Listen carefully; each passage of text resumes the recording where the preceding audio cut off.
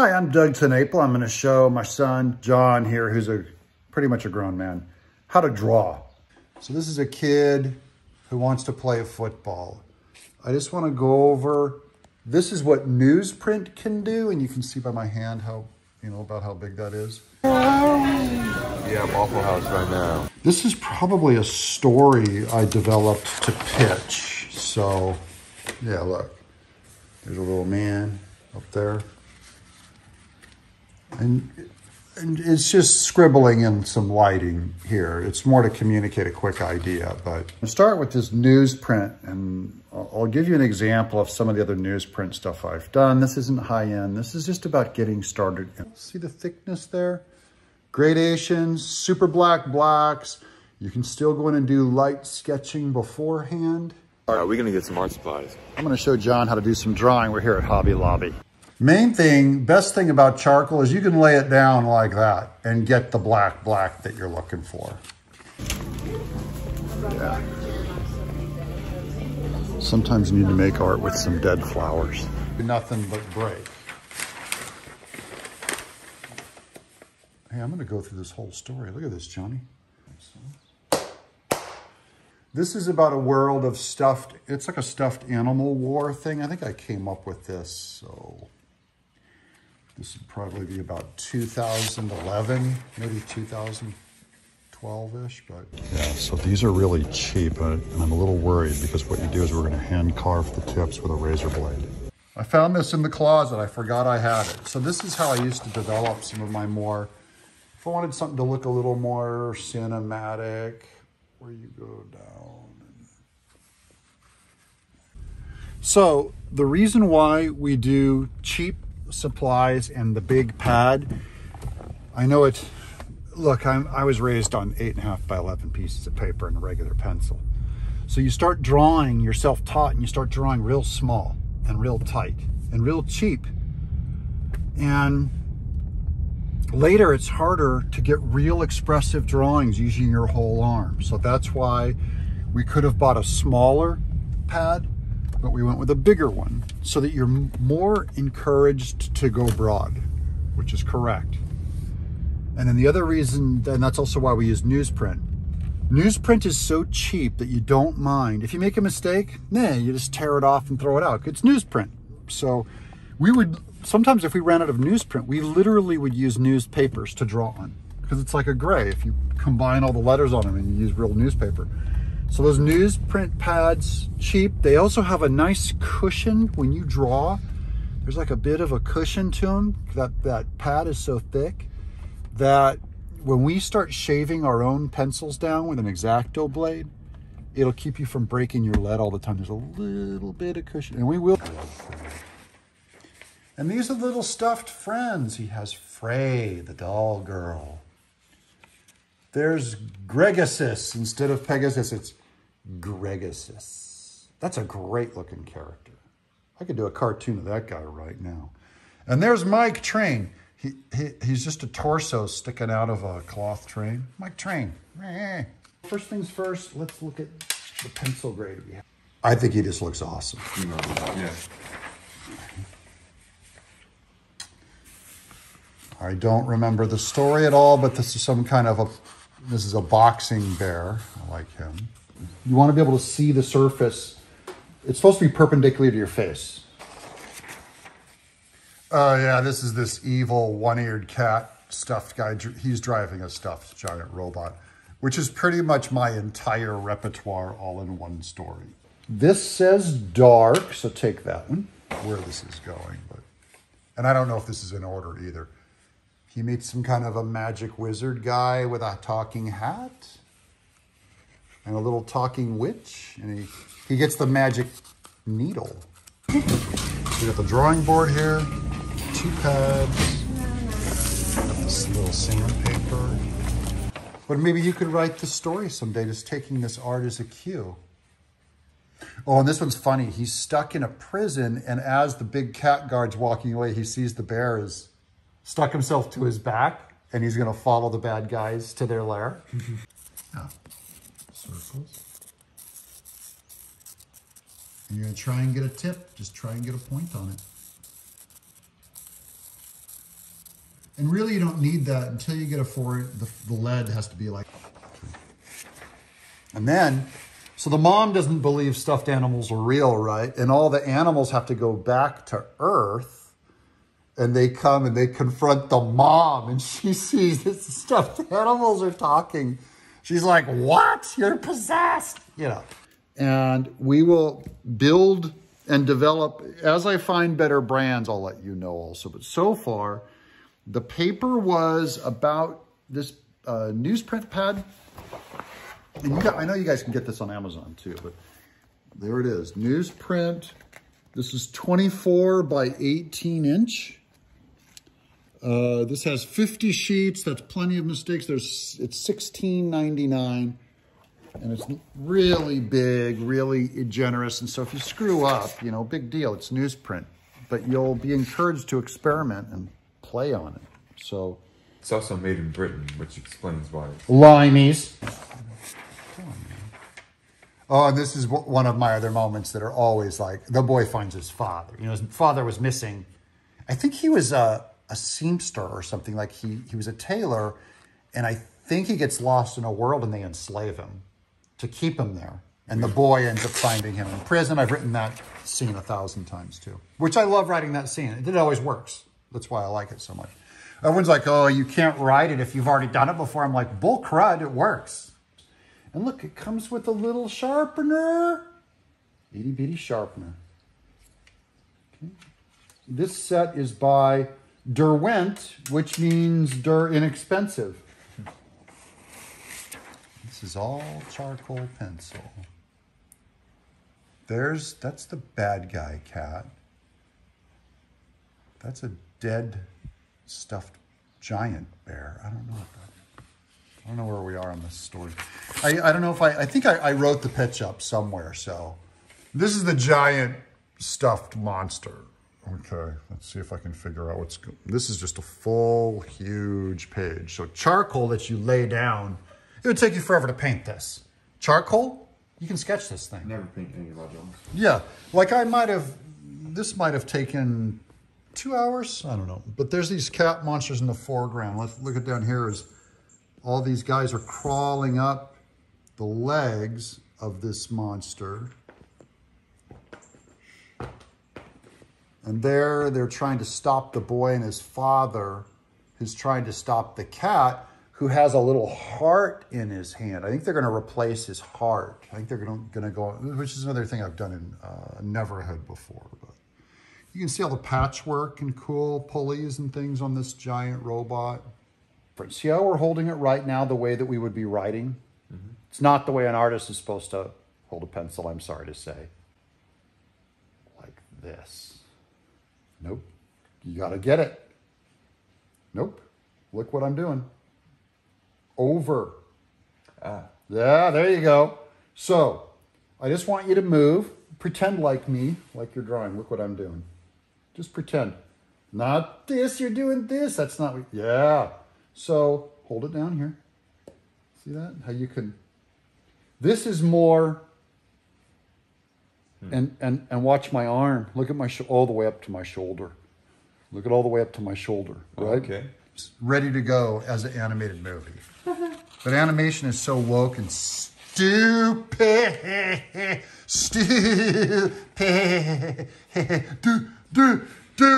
We're going to try to do a story, dang it. Can't tell a story anymore. You woke mother effers, broke and killed story. So here's the giant chasing them, which is another favorite thing I like. It's a very Jurassic Park thing, but chasing them through the woods. Oh, and that's the mom.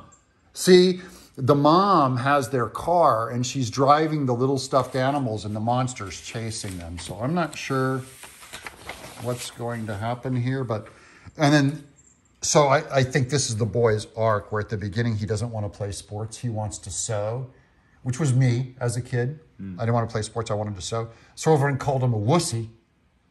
And then at the end, he has to embrace the armor that his dad gave him to play sports, right? So his dad wanted him to. Yeah, which was true of my dad too. So, but you learn something about him, that the hero overcomes the injury in his past and then learns to use it, right? But I'm not saying I'm a real artist. I'm not saying you have to do it, but I'm going to show you the right way before we all fall into the wrong way, okay? Circles and lines. Okay, we're going to do some cartooning now. You ready? So what are we drawing out of? Well, everything's based on a circle, so you're going to start by doing So just warm up? just any circle. Good. Well, and then, that's not good. Yeah, there you go. Oh, that's good. And look, now I'm going to draw, this is the construction lines. See how it's a ball now? I've seen those. Draw light. I'm drawing way too hard. There we go. Yeah. Because eventually we're going to start hand sharpening these with a razor blade. But first, we're just going to pull some lines, okay? So you can go like this. This is one way to, it's called pulling a line. Watch what I'm doing. I'm making the whole pencil pop a wheelie so that the lead's down. And I'm going to use my hand to just kind of go, whoop, whoop. This is called pulling a line. And just see how close you can get your lines and how straight. You're supposed to pull them. Yeah. See, we naturally go like this. That's a bad habit. You're supposed to pull them straight down and make them follow your hands straight line. Because here's the giant tearing, there's the little Gregusus up there, tearing the house apart. He tears the roof off. Oh, the clock tower? This must be... Maybe he's attacking a town. Yeah, he's attacking the whole dang city. And these are supposed to be really straight, okay? That's one way. Oh, you're pushing down way too much. That is a child line. Pull this over here.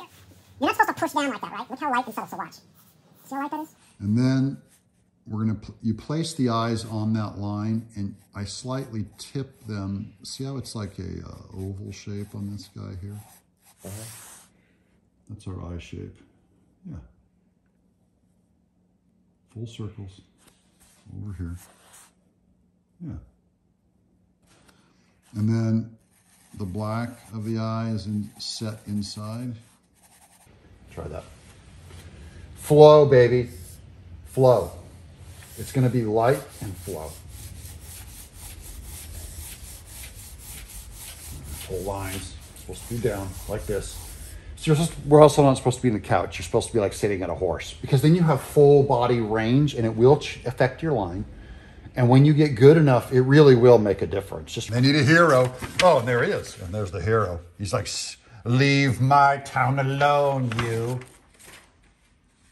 And at the end, look, the family's together. There's the dad and the boy and the mom. And she's feeding the little girl doll who finally has a mommy.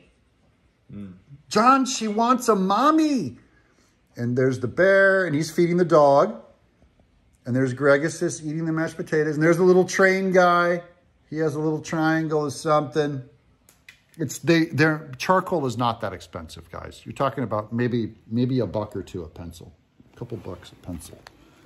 So these are in here. Cheap charcoal. Here, another one.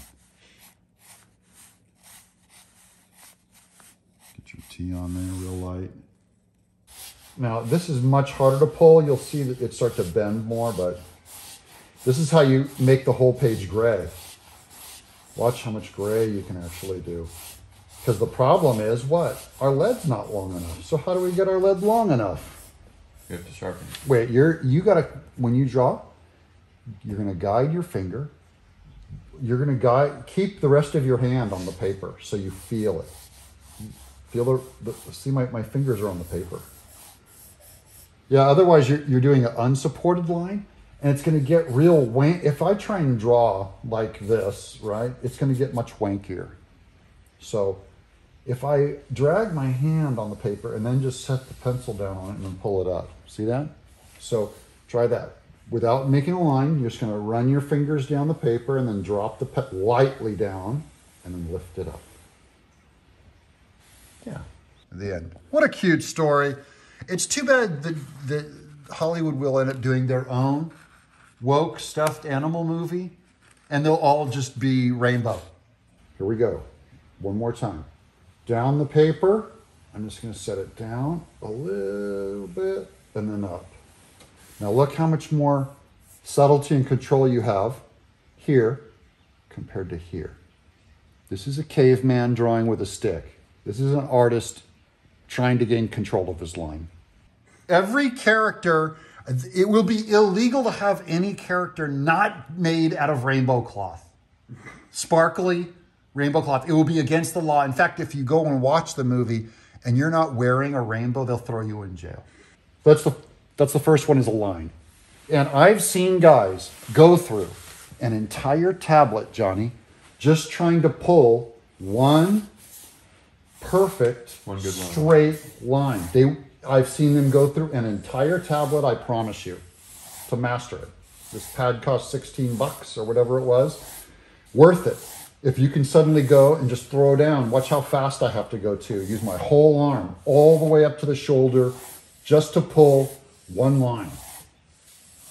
Now, a great artist, I've seen him do it before. They say draw a straight line, and he'll just go, boom.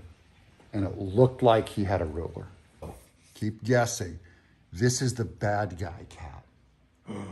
So the reason why he's bad is because his master, his owner, I think she's dying of cancer, which is that's another thing I go to. Oh, she has cancer. You did that thing in Ratfish. Yeah. Yeah, always. It's like, she has cancer. So I'm trying to think of what happened, because when I was a kid, I went to the hospital and I was given a stuffed animal. And I really did hold him close. It was, in fact, a friend gave him to me. So something happened with their relationship where either, I think the cat was left at home because she had to go to the hospital. So they didn't think to bring the stuffed animal to her. So he figured they moved and abandoned him, kind of like in Toy Story. But he thought that she abandoned her, and really she went to the hospital. So on the journey in the story somewhere, they find out this girl is in the hospital.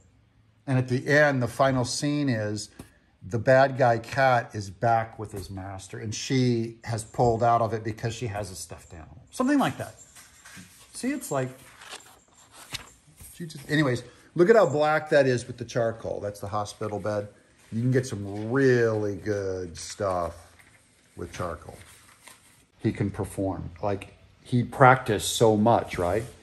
That he was perfect. So what does that mean? If you can't pull one line, how will you ever learn to draw the sternocleidomastoid, or the odontoid process, or the ovicular foramen? There's these very complicated things you'll have to draw. And people always say, I can't even draw a straight line. I've seen guys that can draw a straight line. Okay, so line, guess what's next after line? Circle. That's right. There are guys where you say, draw a circle. They take the pencil, they put it down once, and they make a perfect circle. That guy used an entire tablet, or 2 or 5, on making artists practice making a perfect circle all the time. So here's what we're going to do for a circle, right? And really, I'm not in a great position to do this, but I'm going to try to use my body, and I'm making a circle first in my head on the paper. And I can tell it's getting eggy on me, egg-shaped oval. How is it going to get any better when I lay a pencil line down if I'm drawing, if I'm drawing an oval, and I'm saving myself time by doing it in the air first, right? And correcting the air. Corrected in the air. These aren't masterpieces. This is about just kind of getting some ideas down first. It's if you're not willing to do circles and lines, then I don't know if you're ready to do the human form yet. So just give me 20 good circles, 20 good lines. I can tell already it's not, oh, we're getting there. I can already tell it's not a circle. And then you just go. That's, right now, that's the best circle I could come up with. First one should be better by now. I'm 57 years old, 56 years old. So here we go. What you're going to do is fill your pad up.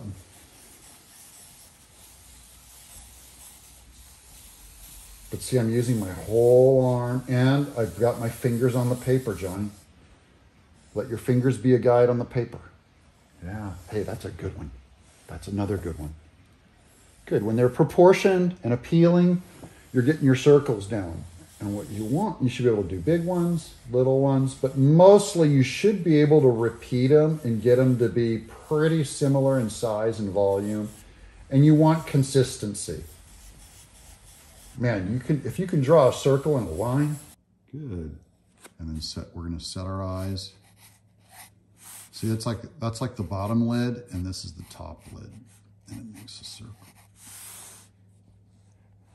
Okay. And then put a black circle in the middle.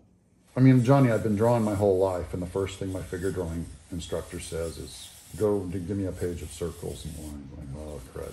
Huh. And he was right, because after a while, I really could throw down better. I also go clockwise and counterclockwise. Some guys don't do that, but I do, because it's more about seeing it and getting your art is seeing, okay? If you do something wrong, it's because you're not seeing it right. The second half of it is skill to be able to depict what you're seeing. So some people, they couldn't look at a circle and pick out which one was the actual circle. Actually, it's weird. This first one is my best circle without practice. And I can put a highlight up at the top. They look like they're catching light. Oh, that's what it is. Yeah. But just, there should be more movement in it. So it's a lighter, wispier, and the construction is still solid. But that's fine work. So look, we did circles and lines. Guy could go a long way with that. Yeah. And then, like this one here, way over here, we can make this one into a duck. You're gonna pull a line down and put the top of the bill over like that. Pull it down, yeah. And the top of the bill goes right on top of it. That's the lip. Good. And then underneath it. And see, there's no twinning in these lines. You're going different lines. And then you can just bring his smile all the way back, and he's got a cheek that can crowd up into his eyes. Pencils, when they give you these, this is the government. This is not, an artist is not dictated by one of these on the correct shape of a pencil. I'm gonna go ahead and use it, but you know, who cares? This is a toy. This is a toy, and this is a machine, the way a machine would do it. What you really do is you take one of these and you slowly put your thumb on it and you slowly shave. Oh. You don't want to dig in deep, man, because if you dig in too deep, you'll just take the lead right off.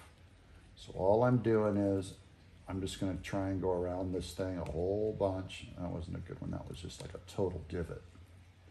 You're supposed to, remember in Surf's Up when he shows them how to do the board? I remember, it does remind me of that. It's exactly, man, because the artists that did that, they all know. That guy was a true artist. He wasn't talking about a board. He was talking about sharpening a pencil. Long, let it sweep, let it move. You don't want to dig into the lead. As long as you're on wood, you're fine. But what we need is a lot more lead to be exposed, okay? So I'm digging that wood back a bit to get it off there. Now, I told you in the store that if these are bad quality, then sometimes the lead will just break. As soon as the wood support is off of it, the lead, the ash, charcoal can't hold its shape on its own. It's really reliant too much on the wood. High quality ash, high quality charcoal can hold its own shape and really take a beating. And something happened to pencils in the late 90s where just the quality went to caca around the world. And I think it's the quality of the ash of the wood they're pulling it from, but it was lumpy. Suddenly it was very hard to sharpen them and have them hold their long tip. Okay, I'm getting down to it now. We're getting down there. Long, just like Surf's Up, the surfboard.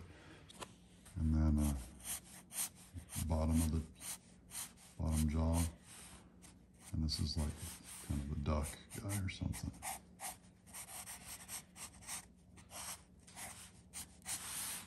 Something like that. Try carving a charcoal pencil up. These are cheap charcoal pencils. My teacher, I came to class, I'm like, what's this shaving the pencil garbage? And he said, Doug, here's a box of pencils. I want you to shave them all down.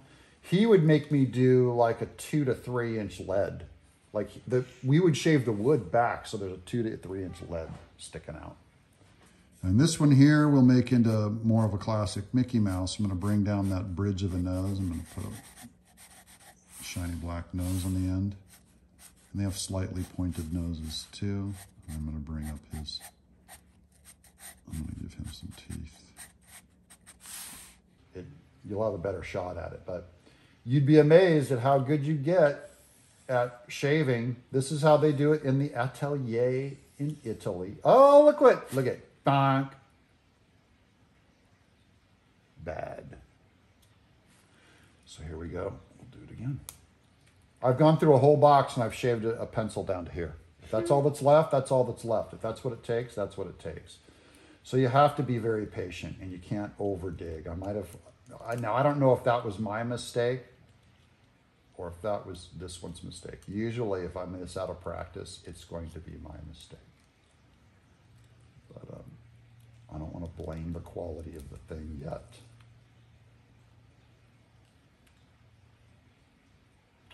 I also wonder if there's such a thing as an adjustable sharpener where you can get just a huge honkin' lead by going, and have it be a machine that shaves it down, because this does seem like something a machine should be able to do better than my own clunky skills. And then from the bottom of that there, you're gonna bring this.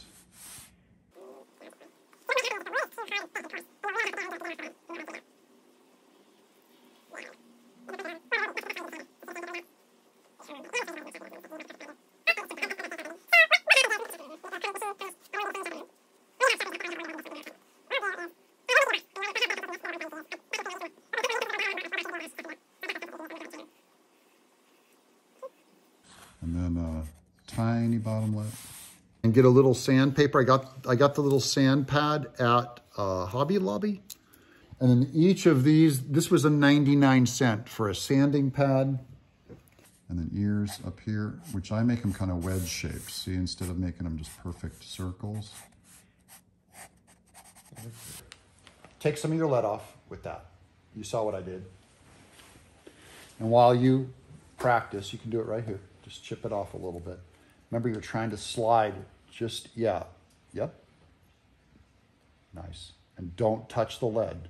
Don't let it, try not to let it touch the lead. But the sandpaper, what I'm gonna do is I'm just gonna go try and put a pencil on it.